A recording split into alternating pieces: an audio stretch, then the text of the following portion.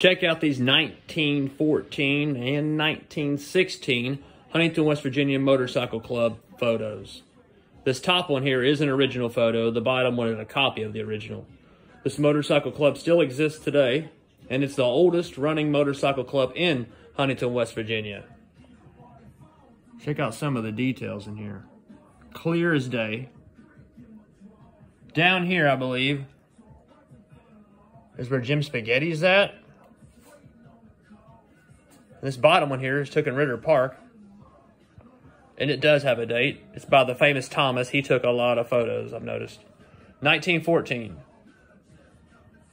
Huntington Motorcycle Club. Very cool. These are very rare photos. Especially the original one.